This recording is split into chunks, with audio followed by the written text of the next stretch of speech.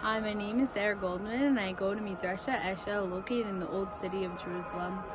This week's Perashat is Perashat Toledot, where we learn the story of Yaakov and Esav. In our Lashon Tov class, we speak about the importance of guarding your tongue, or Nitzor Lashonecha, and being careful not to rush into any important conversations or discussions if you aren't in the right headspace or having a bad day.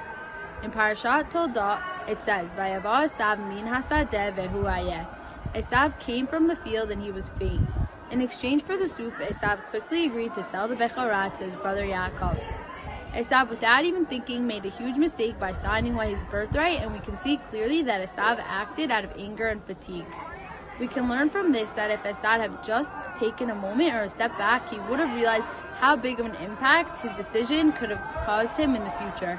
It's important that we all think about the power of our words and decisions, and if someone is caught off guard, they can say or do something that they would have never done if they were in a better state of mind.